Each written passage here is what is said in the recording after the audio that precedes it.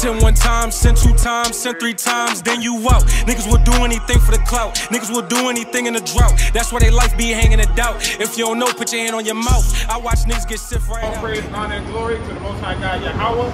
We do so in the name of His only begotten Son, who the world ignorantly calls Jesus Christ, Yahweh Shai. And we come out here every week, Lord willing, to teach our people who they are according to the Bible, the beginning, the middle, and end of things. Right? We're going to start off with Isaiah 58, verse 1. Isaiah 58, 1. Because the Bible commands us how we should carry ourselves when we come out here. What should we do? What should we be teaching? What do people need to know? So we're going to start with this scripture right here. Right? It's the book of Isaiah, chapter 58 and 1. Cry aloud, right? Spare not. So the Bible is telling us to cry aloud. That's why we out here on the corner and we're speaking loud so people can hear us. Right. It says cry aloud, spare not. So it's not going to be all the time what you want to hear. We can't spare your feelings in this matter. This is very important stuff we're dealing with. Right. Right? Read on. Lift up thy voice like a trumpet. Now the brother's reading loud. We're speaking loud. Lift up our voice, sounding the alarm. Go ahead, read on. And show my people their transgression. Now our people are blacks, Hispanics, Native Americans, and Seminole Indians on this side of the world. Those are our people. That's what we're sent out to. Right? Give me, you got a precept? All right, go ahead. God, this is the book of 2 Corinthians. It's like 2 Chronicles, chapter 15 and verse 12.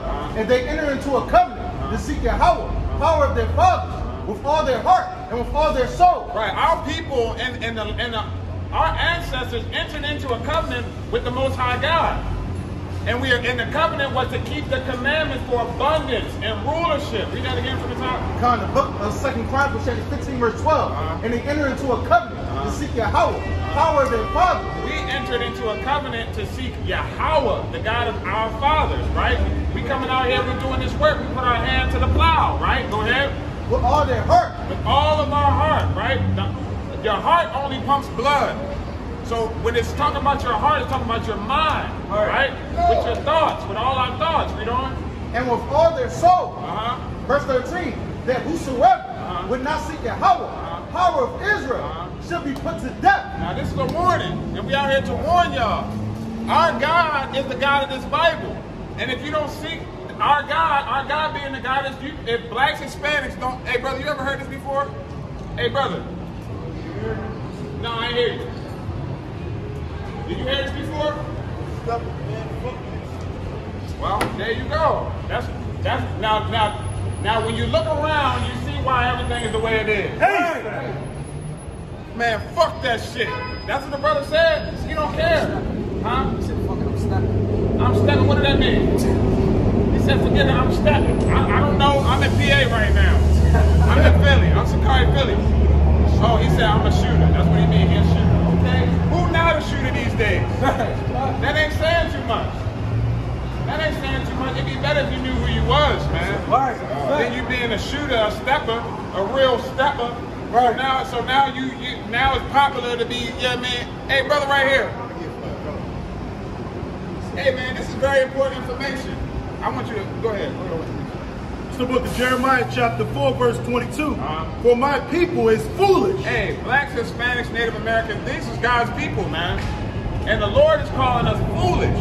Look at all this wisdom and knowledge that the Lord gave us in this Bible. Hey, brother right here with the beard. How familiar are you with the Bible, man? So what you think? What you learn out of it? What can you share with us that you learned from the Bible? Every day, man. Learn something every day. Huh? Learn something new every day. What, dealing with the Bible? Okay, well, You do learn something new every day, but what do you learn? Is it good for the prosperity of our people, what you learning every day? Because our people learn to do wickedness real good. You learn something, a new way to get some money every day. But is it helping our communities, man? No, it's not. It's putting us further in a hole, man. That we're going to need salvation, we need supernatural intervention to deliver us from this mess, man. God don't want us living like this, man. Right. We God chosen people, He don't want us living like this, man. Go back to where you had that Isaiah real quick. And I want you to finish that, then you can go back there. You was done with what you had? Go ahead. God, that whosoever would not seek Yahweh, power of Israel should be put to death. Now the Bible says if you don't seek the God of Israel, you're going to be put to death. Now he's only the Israelites' God, so he's letting us know, hey, you got to seek our God. You got to seek your God. Or the wages of sin is death, man. Hey, brother, what you think about this? You heard this information before? This is what we teach is your ethnicity according to the Bible, man. Where you from, man?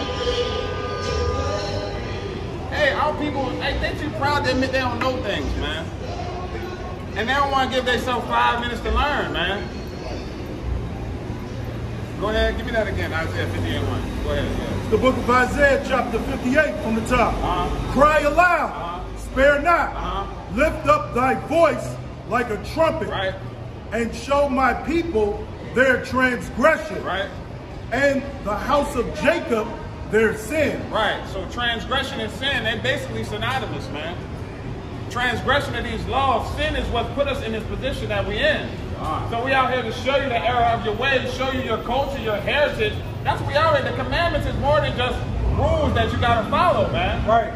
This is actually a culture. It's a heritage. It's a way of life, man. If we grew up with this knowledge, it wouldn't be hard for us to keep it, man. If we was born in the knowledge of knowing who we were and everything, it wouldn't be hard for us to keep these commandments. But our brain is poisoned with all the stuff that we learned over here in Babylon, right? That now when we hear something that makes sense, when we talk about freedom, our people don't understand that, man. They think they're already free. And we're not. That's why we out here to let you know that you need salvation, man. And salvation is only found in believing in the Most High and keeping His commandments, man. That's right. And having faith in His Son. Go ahead, back to what you had. You had more on that? All right, go ahead. This is the book of Hosea, chapter 4 and verse 6. My people are destroyed for lack of knowledge. Hey, this is the knowledge that we need. The knowledge of the law, statute, commandments. The knowledge of who you are. The knowledge of where you came from so you can know where you're going. Right? That's the knowledge that we need. Go ahead. Because thou hast rejected knowledge. We have rejected the knowledge of the Lord. Every time we try to engage with one of our brothers and teach them something about the Most High and His commandments and His name and what He's about, hey, y'all reject the Most High, man. Because y'all think y'all got it figured out. Y'all don't even know the evil of your doings, man. You don't even know the error of your ways. All right. Hey, brother right here. You seen brothers posted out teaching like this before? Hey, come here. Let me talk to you, bro. Hey, we out here fishing, man. We out here fishing. Right? Go ahead. What you have? It's the book of Jeremiah, chapter 4, verse 22. For my people is foolish. They have not known me. They are sottish children. Hey, man, the Lord calling us all kind of names, man. So don't get mad at us when we get to calling y'all names, man. The Lord did it to us. We're supposed to be more like Him, so we should be doing the same thing. And don't get offended. Just accept that you don't really know stuff, man. And you can learn. It's an opportunity to learn. Hey, brother, you ever heard this information before? Yeah, I watch y'all on YouTube. So what you think, man? I like it. So you think it's enough to, start coming back to your culture? You believe you're an Israelite? Yeah. Right. So what tribe would you be from? Look at this sign right here. Huh? I'm from Haiti. You go from Haiti. So you'd be an Israelite from the tribe of Levi. Right? Yeah, you'd be one of the priests, like Moses was a Levite. Right. I watch y'all on YouTube. I got a friend, but I love what y'all do though. Hey, tap in with us, brother. I definitely will. Because you can't do it by yourself, man. It's not enough to just learn and watch videos. Here, this brother got a verse for you real quick. This is the book of Malachi, chapter 2 and verse 7.